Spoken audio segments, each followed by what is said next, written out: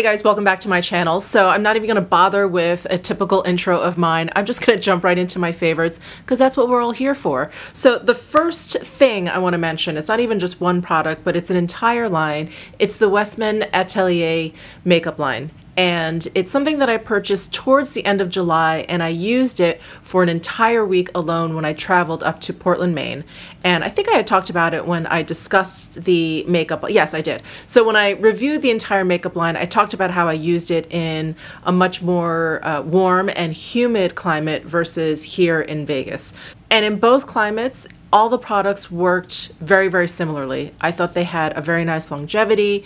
I thought that they wore really well. I don't feel like they faded. Because a lot of the products are like stick products, I was really worried in a humid climate that like the stick formula or the consistency of stick products would kind of add to the humidity on my skin in a way, and they didn't. They just wore really, really beautifully. And I like that Gucci Westman, who's the creator of this line, is not only an amazing makeup artist, but she wanted to really incorporate like very high quality ingredients and sort of mesh like the idea of skincare and makeup together. And while I love every single item in that line, I'm just gonna shout out a few to kind of give you the highlights of it. So the first one is the stick foundation. That's what I have on my skin today. I have it in the shade 1. And as I understand it, she's going to be expanding her line come this fall. So definitely keep an eye out. She stuck with just neutral and warmer tones. She didn't do any cool tones for her foundations. So I think she's going to be expanding to cool. I think she's probably going to be throwing in some darker shades, some lighter shades, and really kind of building out the entire range. So I went with 1, and I think it's a little bit like a hint too light for my taste. It probably is actually a decent match for my skin tone, but I like a foundation that's a little bit darker. I just think I'm tanner than I am. It's actually not good. But anyway, this is what I have on my skin today. I love the texture of this. You'll see in this footage here that I just swiped some stripes on my face. I took my Sonia G Base 1 brush, I spread it out, and it's like super fast. If you're someone that just wants to get out the door, you don't want to spend a lot of time on your makeup, this is a wonderful, wonderful foundation. It just spreads really quickly. It has a really nice light to medium kind of coverage. I think you can build it up to like a medium, but I wouldn't go beyond that. I would kind of stick to like medium down to light, and I like that. You guys know that I like a light medium coverage. I just think it looks really healthy. It looks really lovely. The finish of this foundation is like a natural skin-like finish. It's just really, really lovely. The one thing I have noticed though is that I do need to, like I was adding like 2 or 3 layers of it under my eyes to kind of act as concealer because it is buildable. But I found that when I did that, it looked like it would kind of be breaking up after about 3 or 4 hours. I don't know if it's like what I had on underneath. Maybe it's like the eye cream that I used just didn't meld well with this foundation. In any case, I kind of stopped doing that, and it doesn't do it anywhere else on my face, even around my nose, my mouth, my forehead, all of my other trouble areas were totally fine with this foundation. It was just something about this area, and again, I think maybe it's all the like under eye creams and oils maybe that I use, or just this particular skin.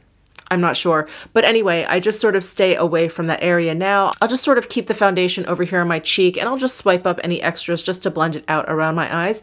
And then I'm going to go in with a concealer or brightener anyway, so it's not that big of a deal for me. But that's been my observation with this stick foundation. I also really love the bronzer. It looks incredibly dark in the pan here, and it's just a super creamy formula, but it goes on so beautifully. And if I use a light hand and just sort of lightly dust this all over my face, it works beautifully. It just looks so, so lovely on the skin. It has like this lovely sheen. It's such a creamy texture. It's really lovely. So I've been loving that bronzer. And I've also been loving this super loaded tinted highlight. It's in the color Peau de Pêche, and I think this is the only color that they have. This is actually the only color that they have in the bronzer also, just so you know.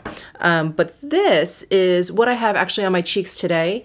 It's called a highlighter, but it really is kind of like a highlighter blush. It's a cream formula, and it's just a beautiful, beautiful cheek color. It just gives your cheek this like beautiful sheen. I love that it's like this cream to powder kind of formula. It goes on really nicely. I put it on today over my setting powder, and it didn't like do anything weird. It didn't mess up my powder underneath. The powder didn't interfere with this product. Is just lovely, and I just love the sheen. And I think if you, again, are kind of like short on time, this acts as a great blush plus highlight. You just put this all over here and you're done. It's like you're glowing and you've added a little bit of color back into your face. So I really love this product. All right, moving on from Westman Atelier, I wanted to mention, and I mentioned this in my Sephora recommendations, the sale recommendations. This is the NARS Atomic Blonde palette.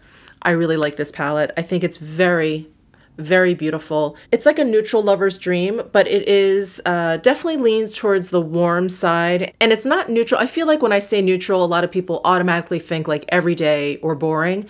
This is neither everyday nor is it boring. It has a lot of shimmer and glitter and really fun and interesting eyeshadow formulas. I have the highlighter on today, and it's just beautiful. I just love the kind of like soft sheen that it gives your skin. It's definitely not like an in-your-face, super, super like lit highlight. It's just a really beautiful, like subtle sheen. Let me go ahead and swatch these for you. So this is the highlight, and here is the bronzer. And this bronzer is lovely, but I have to use a light hand with it, but it does work out very nicely.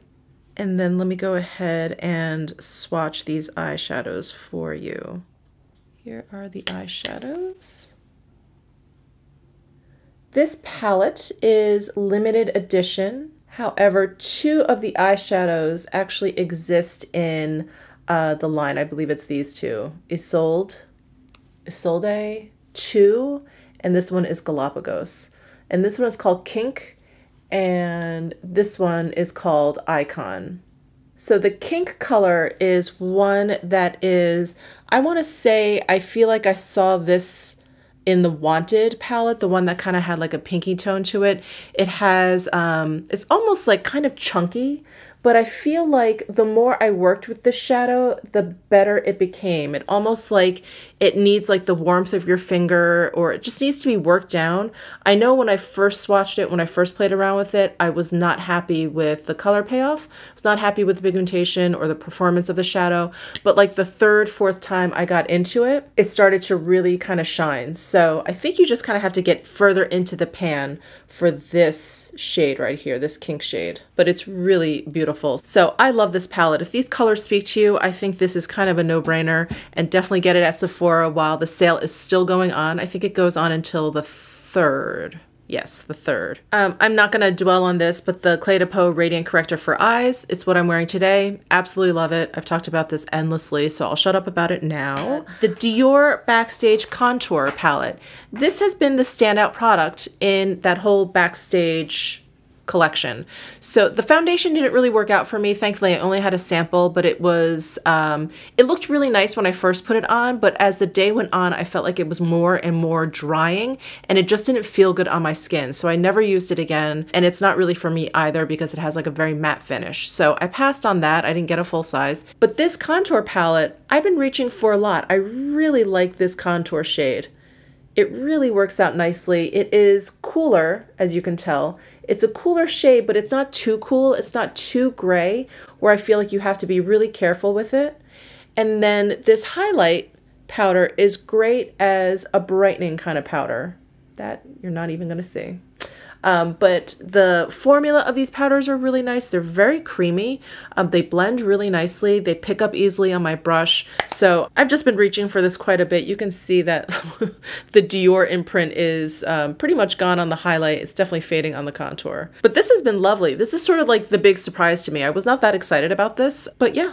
I've been reaching for this a lot. All right, next on my list is the Chantecaille La Serena Bronzer Highlighter Duo. This was part of their limited edition summer collection, the Positano collection. I think this is still available. If it is, definitely grab it. It is so good. So it has this beautiful picture on the front, and here is the bronzer and the highlighter inside. This has such a lovely texture, and the powders are just gorgeous. Absolutely gorgeous. Isn't that pretty? So I have this bronzer kind of dusted lightly all over my face today. This I've used a lot, so I decided to use the NARS Atomic Blonde one, but look at that. Isn't that just pretty? It looks like satin ribbon, doesn't it? I just love this. I will definitely link to this down below if I can find it online. The last time I looked, it was still available. So anyway, fingers crossed that it still is. All right, the eyeshadow palette that I've been reaching for a ton is this Chanel Clair Obscure Quad. And this showed up in my top 5 neutral eyeshadow palettes video, the one that I do with the Glam Dr. Mona Khan. I talked about this. I've talked about this quite a bit, and I just love it. I love it alone. I love it as like an auxiliary palette to ones that maybe don't have the right transition shade, or they just don't have like the color that you just want to kind of lay down on your lid all over. I just reached for this one. It's great on its own. I use these 2 colors today along with the NARS Atomic Blonde palette, and it's just great. It made for like a great matte partner to those NARS eyeshadows, which are really kind of like shimmery and glittery and blingy. So this has been wonderful. I just love it. And the formula is just amazing. It is so soft and creamy. I think I mentioned, and I'll say it again, these to me are even creamier than the Natasha Denona mattes. And they're really easy to work with, very, very blendable, and just great everyday shades. And I pretty much made fun of myself when I purchased this and kind of went on and on about this, because this palette, if you look at it, yes, it's very boring. It's probably the most basic palette in the entire world. But to me, that's like having that black dress in your closet. You just can never have enough, and they're just indispensable. I think they're just indispensable in my makeup collection. So I've been loving this and using this quite a bit. Gosh, what else have I been using? Oh, I've been using the Tom Ford Fiber Brow Gel. Won't go on about that.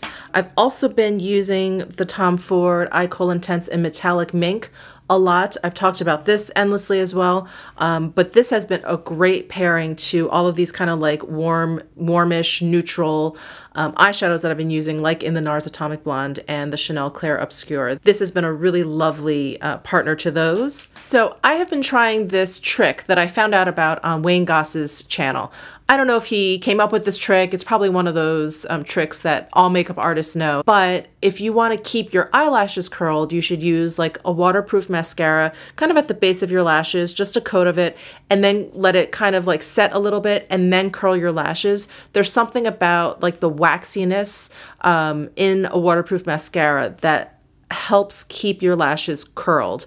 So I've been trying that out with this Monsieur Big from Lancome in the waterproof version. And I got this sort of deluxe sample, I think maybe from Sephora. Anyway, some retailer that I placed an online order, they had this as an option for a sample. And I thought, oh, let me try that. Let me try that out. And I've been trying it out, and I have to say it does work. It definitely works better than, you know, curling my lashes with non-waterproof mascara. I don't want to say that my lashes stay curled all day because they're just way too stubborn for that. But this definitely helps out. I think the trick really, really does help. Now, I have tried putting mascara base down because you guys know how much I love my Chanel Le Base mascara. I'll put that down. I'll put this on top of it. Then I'll curl my lashes. That doesn't work as well as if I just use this. So I don't know, maybe there's something in the Le Base mascara that kind of contradicts what's in here. But if I just use this a little bit, let it set, curl my eyelashes, and then go in and use like a nice coat of it all over, it really does help curl my eyelashes. So I've been using this and I've been loving this. This is a really nice mascara, no complaints. And it washes off pretty easily. It doesn't flake, it doesn't smudge all day, but when I use my Kogendo cleansing spa water, it comes right off. So no complaints with this mascara. And then I have a couple of fun lip products to talk about. This is the Pat McGrath, what does she call these? These Lip Fetish lip balms. And this is in Bronze Astral. This is actually what I have on my lips today. And I just love this one. This, as you can see, has like a bronze tint to the balm. And then it has these like bronze, like crystally bits in there. But then there's also like other colors going on in there. It's just super, super duper pretty. It's super dimensional and you can't feel the sparkles. It's not you know, gritty at all. It's very, very smoothing. It feels great on the lips. It's very, very moisturizing. So this has definitely been in the rotation this past month. And if I feel like I need a little bit of definition, I've been using my Charlotte Tilbury Iconic Nude Lip Cheat. This is something that I have definitely talked about a lot, but probably not lately. But this and all of her lip cheats are amazing. So I've been using this, and I've also been using it along with this NARS lip gloss. This is one of the full vinyl lacquers in At First Sight. And I purchased this with Risa Does Makeup. We both had to get this color. It is so much fun. It's great as a lip topper. Look at that shine. It's great as a lip topper, and it's also great on its own or with like a lip liner. So I'll line my lips with the Iconic Nude, and I'll kind of bring it in towards the center. I'll put this all over my lips, and then I'll just, you know, smear my lips together, and it just blends the two together really beautifully. And this gives you such a high shine, fun, kind of like glittery, prismatic lip. It's just beautiful. Loving this. And then lately, I've been whipping out my Sisley loose powder in 1 Irisé. This has such a beautiful sheen. This is a powder that I had to grow to love. When I first used it, it didn't look great, but I really had to learn how to use this. And I used my Sonia G Face One brush with it. It works beautifully. And when I've learned about this powder and how I like it on my skin, I basically just have to stay away from my nose area. If I focus it just on my cheeks and I buff out all of my cheek products with it, kind of bring it over to my chin and stay around my forehead, basically like the perimeter of my face, it works beautifully. It is so gorgeous. It has a little bit of sparkle, so it gives your skin just a little bit of that like glow from within, and it's just lovely. But it has taken me a little bit to come to love it. When I first used it, I thought it was very cakey, but I wasn't really like working it into the skin. I was just sort of like dusting it over my face, and it ended up looking, for my skin type, it ended up looking very, very dry and cakey. And then I started kind of using it all over, trying to buff it in. It did not look good around this area, like I just mentioned. It was looking really cakey. So now that I know where to use it, and now that I know to use this brush and really buff it in, I think it looks gorgeous. I look gorgeous. I think it looks really nice on the skin. So I've been loving this powder. All right, I think that's it. There were definitely some other products that I was playing around with and really liking this past month, but these were the items that kind of rose to the top. So I hope you enjoyed this video. Please let me know what some of your favorites have been for this past month down below in the comment section. Give this video a thumbs up if you enjoyed it, and definitely subscribe before you leave. I would love that. And I'll see you in my next video.